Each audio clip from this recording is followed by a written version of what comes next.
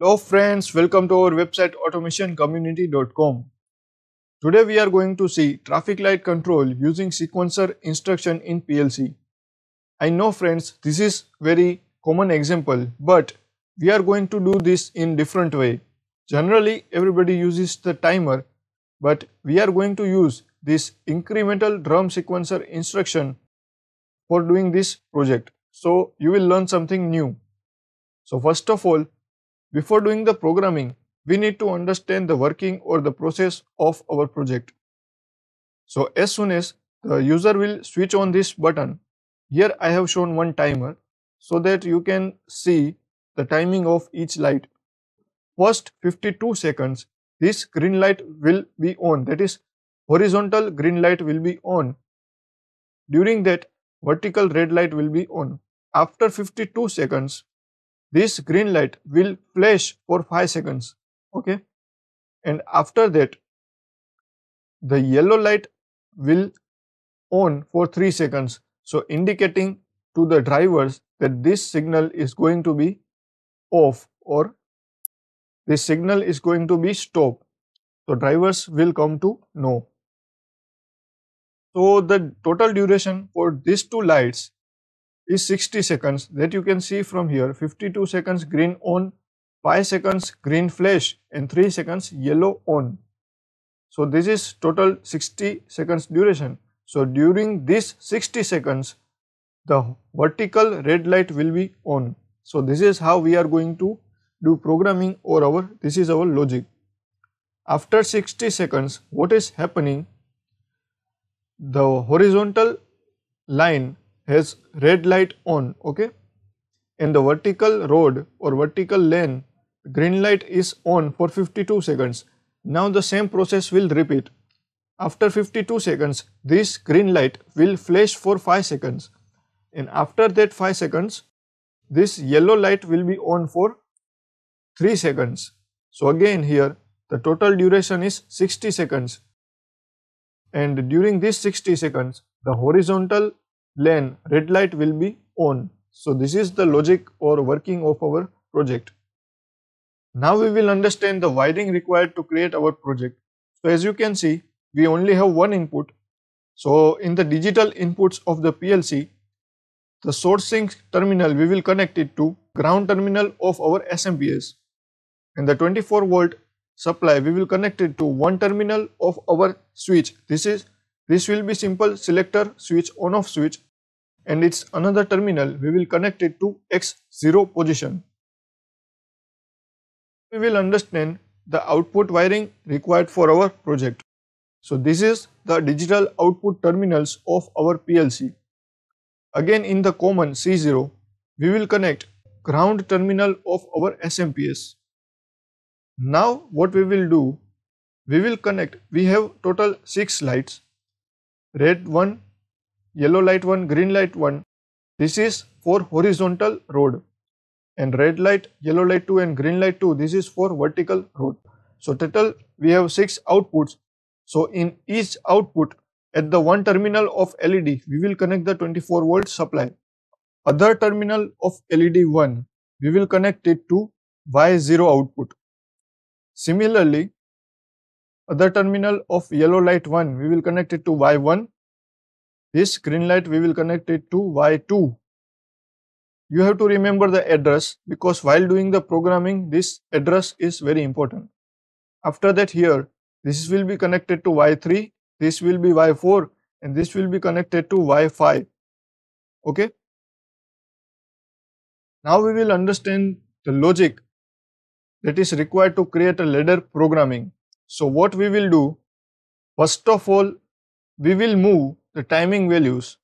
I remember friends, we are not using the timers, but we have the timing sequence for each output. So this data we have to move in data registers.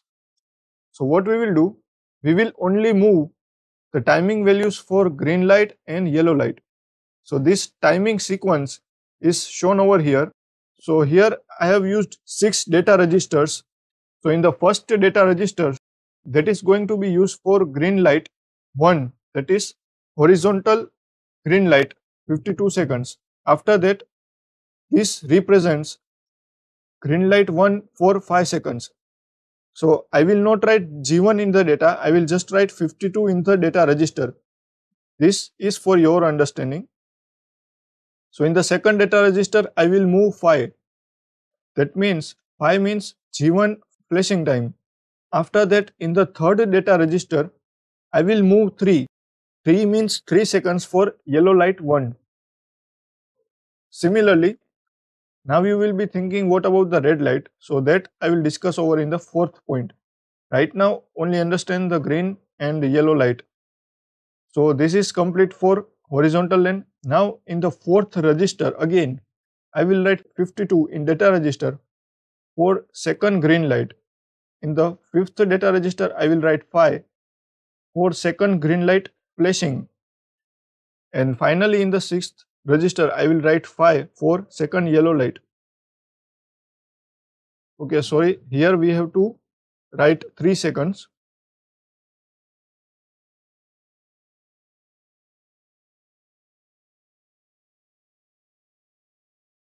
So again in the second yellow light we will write 3. Now as soon as the switch is on, we have to give 1 second pulse to counter. How we will give this? We will use special register M1013 which will give 1 second pulse to counter, and counter starts counting. Besides this, we will also start incremental drum sequence instruction. So what this instruction will do, based on this data registers, it will compare the value of counter, and when this counter value becomes equal to this data register, it will on internal relays, that address we will give. Now we will understand what will be the logic for the red light. It is very simple. What we have to do, we have to check whether the green light or yellow light of horizontal lane is on. If horizontal green and yellow light is on, that means the red light of vertical road should be on.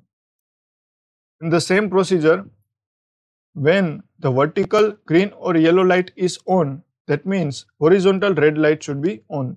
This will be also more clear to you while doing the ladder programming. So now friends, I will open my ISPsoft software from here.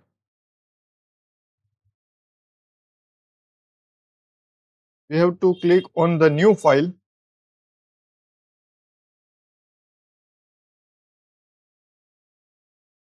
Yes. So first of all, we will write the name of our project.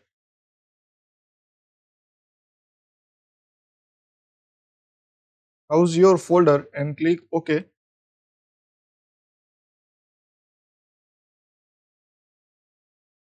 So as usual, first of all, we will write device command list by double clicking over it. Just maximize this. We have only used X0 as a start stop button. So here I am going to write it. Now, as I have explained you earlier in the PPT, we have to remember the address. So Y0 is our red light 1. So I will write red 1. Or what we can do, we can write like H. H means horizontal light. Okay. Similarly, Y1 is my yellow light for horizontal road. So again I will write H, and Y2 is our green light for horizontal road. So I am denoting it by H. Now Y3 is my red light for vertical lane. So I am writing over here V. Similarly here Y4 will be my yellow light. You can denote it by H or V. In the PPT I have denoted it with 1 and 2. Okay. So here also let us write 1. You can denote it anything you like. The PPT I have shown it like 1 and 2. So understand it like this. These 3 lights are for road 1 and these 3 lights are for road 2.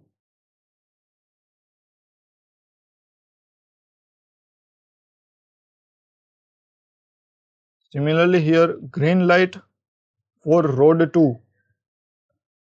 First of all, let us go to D data. So we will use 6 data register. Now first data register is for green light on. So I will just write green light on. Second data register is for green light flash. So I will write green flash. Everywhere I have to write 1. That means first green light on, first green light flash, and first yellow light on. So these 3 data registers are used for these 3. Okay. Now, so in this data register we will move time. Okay.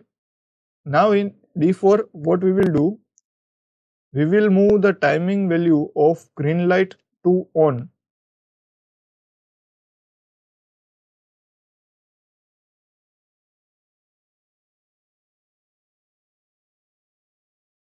Here second green light flash timing we will write. This will be second yellow light on timing. So in this data register we are going to move timing values. Now come to here in the M. So I am going to use M1 relay. So when the counter value, again here also we will write counter. Okay. So when the counter value becomes equal to this data register, what we will do, we will write starting address M1. So M1 relay will be activated. Similarly, if the counter value becomes equals to this value, then second relay will be on. So this second relay M2 will be on, and by using this we will on our, or we will do flashing of our LEDs. So same things we will write in our internal relays.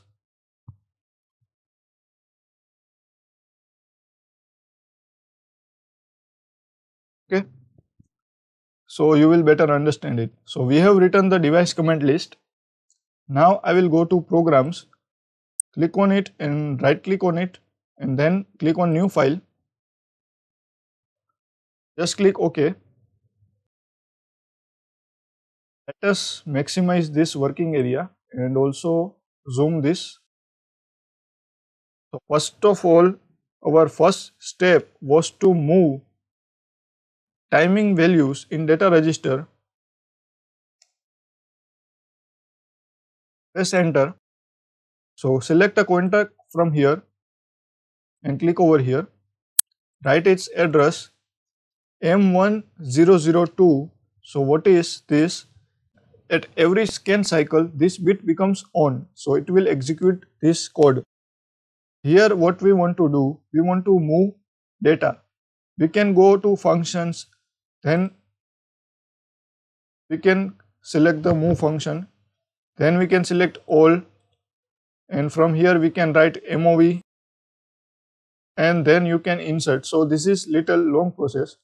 If you want to do little fast, just click over here and from keyboard only just write MOV move, click space. Now what we want to move? We want to move 52. Where we want to move? So we have to write the destination. So D1 is our destination and just press enter. So you can see our block is created. So when you want to save time, you can use this method also. We have to insert the 6 move boxes. So every time it is not feasible to go over the functions block and do the same process all over again. So now you can see this move is selected, or if the cursor is here or here, again you can repeat the process because we have to repeat this 6 times. Now we will move 5 in data register 2. Press enter. So you can see it is created in the parallel. Similarly, keep typing MOV, that is move. Now we have to move 3 in data register 3 only. Press enter. So again, so this is for green on, green flash, and this is for yellow on. Now again, second green light, 52 seconds on in D4 register. So this is our source and this is our destination. Simply, it is not hard to remember. Again, write MOV. Now we want to move 5 for flashing in data register 5, and in last one 3 for second yellow light in data register 6. So you can see easily we have moved 6 data in 6 data registers.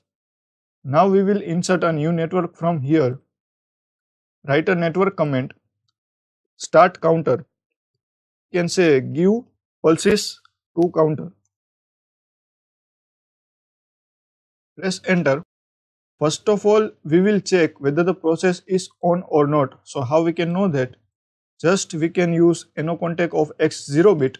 If the process is on, this bit will become on and this code will be executed. Now don't forget to select over here, click on here. Now insert another contact, Ctrl Z, because we want in series. So when this series sign appears, and write its address M1013. This is the special register. You can see it is 1 second clock pulse. By default it is from Delta PLC. Now what we want to do, if the process is on, then it will give 1 second pulse. Where? To the counter. So here we have to insert counter. So go to functions block, select all types and here write CNT. Press insert. So counter block is inserted. Again I am Ctrl Z it. Without going to functions block, if you want to insert the counter, you can just type CNT from keyboard, then write your counter number and then your counter value, that is how much you want to count, and press enter. So this is also another way to insert the blocks. So if you learn this, you can do the things quickly. So this is I have written randomly because what we want to do, our value will never reach 2000. Before reaching 2000, it will reset and start from beginning. That you will better understand in the next step. You can also write 100 also, because our maximum counting value is 52. So anything greater than 52 you can write over here. Now insert a network from here. Here we will do what we will do. We will start our INCD instruction. So I am just write in short form because its full form is very large. INCD instruction. I'll explain you this in detail. First select contact from here. So this will be our start stop button. If the process is start, then only this instruction will be executed. So now we can write directly over here, but let me go to here functions block, the old types, and here just write incremental, that is incremental, that means INC, and drum sequence instruction. So this is its mnemonics, you have to remember, and press insert. So our block is inserted. Its full form is incremental drum sequencer instruction.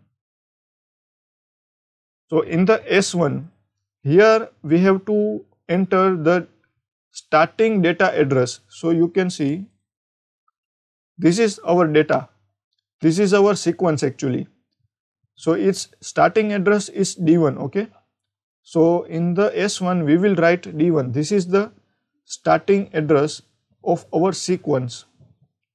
Now S2 means comparator, what we will compare. So you can see we are using counter, we will use counter value to compare with the data in D1, and here it is asking for how much data you want to compare. So again come to here, you can see there is 6 data or 6 steps in our sequence. So here we will write 6, we want to compare 6 data, or there is 6 sequences. This is our output. So for simplicity what I am doing, I am writing M1, that means When the first sequence is executing, it will on our first relay, starting from first relay. If D2 sequence is executing, then it will turn on M2 relay. If D3 sequence is executing, it will turn on M3 relay. In this way, there are 6 data registers. So in the output, there will be 6 internal relays from M1 to M6. Okay, but here we have to only write the starting address of our output. So this is the incremental drum sequence instruction. Now we just have to write code for each light. So insert a network, and here I will write green light 1 because this code is to turn on green light 1. Press enter. When green light 1 is on, so there are the two conditions. First, when the green light is on, and second, it flashes. So in this both condition, the green light is on. So what we will do, first select a contact from here. The M1 is on means our green light is on. So that is the first condition. After that, what we want to do, we want to flash this. So when the M2 is on, we want to flash our output. First of all, let me select the output coil so you can visualize. Now again select contact. When the M2 is on, then also green light is on but flashing. So first of all, create a parallel path and write its address M2. This is green light is our Y3, sorry Y2. Okay. So first green light, M2 is on, then green light should flash. So it will not flash by default. So here we have to insert a series contact. If M2 is on, then we have to give flashing pulse. So again we will use M1013. So what we'll do, if M1 is on, it will continue on. If M2 is on, then it will give 1 second pulse. So it will like flashing, right? Simple to understand. This is all about green light 1. Insert a network. Now here we will write yellow light 1.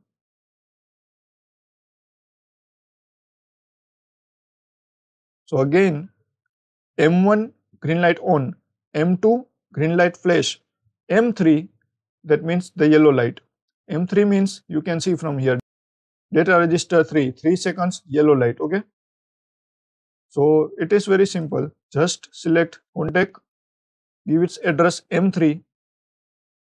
Here select the output, give its address Y1. That is our yellow light 1. You can see yellow light 1 over here. Insert a network. This is our red light 1. Light 1. Okay, enter. I will select the output, and here also I will give its address. What is address? Y0 for red light 1. You can see red light 1. Okay. Here I am not writing anything because this I will explain you just after a few seconds. Now insert a network. Now we want write code for green light 2. Here we will write a code just in seconds. Before that, now understand M1 green light 1 on, M2 green light 1 flash, M3 green light, M3 for yellow light, yellow 1 light. Now M4, when the M4 will be on, here our green light 2 will be on. So first let me select, here I will write, if M4 relay becomes on, we have to turn our green light 1. Oh sorry, green light 2. We have to do this. Here it is light. Okay, go to programs. So M4 is on, then our green light 2 will be on. After that M5 will become on. So when M5 is on, green light should flash. So similar to this, we will write code over here. Parallel to this, here will be M5. If M5 is on, we will keep one series block which will be our M1013. So if M5 is on, green light will flash. And what is finally insert a network? This is yellow light 2. If M6 is on, that means yellow light 2 is on. That is again simple.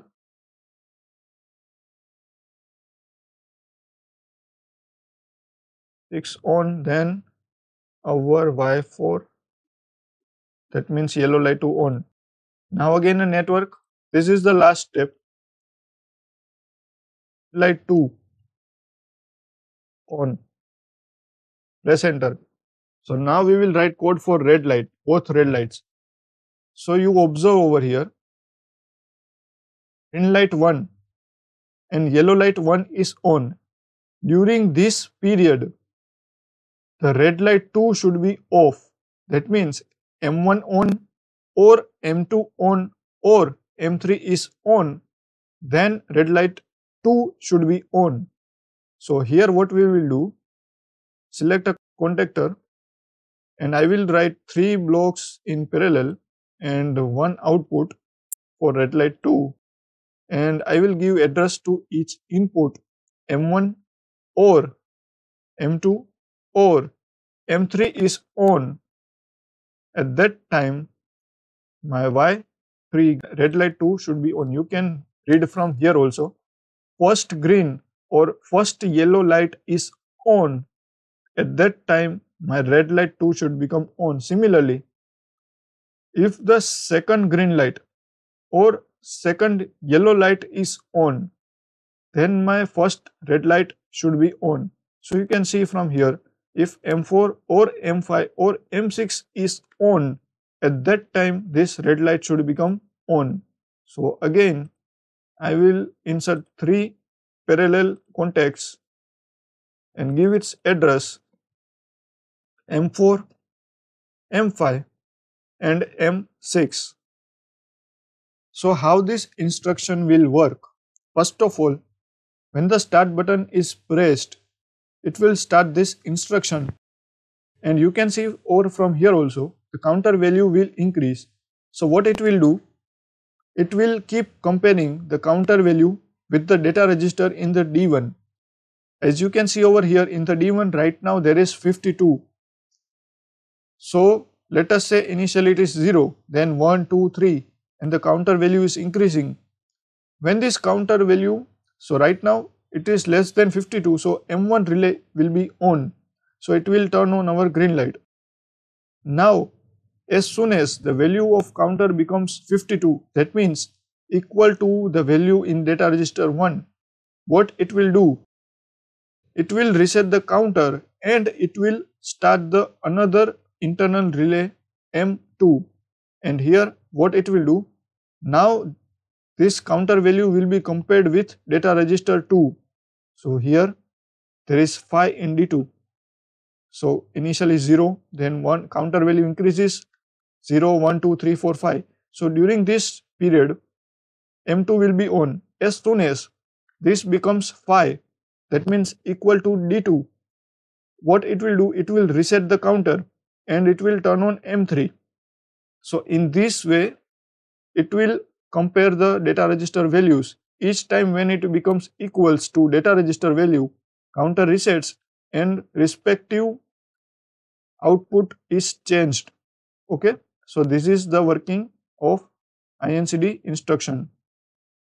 So friends, this is the whole ladder programming for traffic light control using drum sequence instruction. Its HMI designing and simulation we will see in the next part of this video. If you want to learn more examples like this, just like and subscribe our YouTube channel. Meet you in the next video.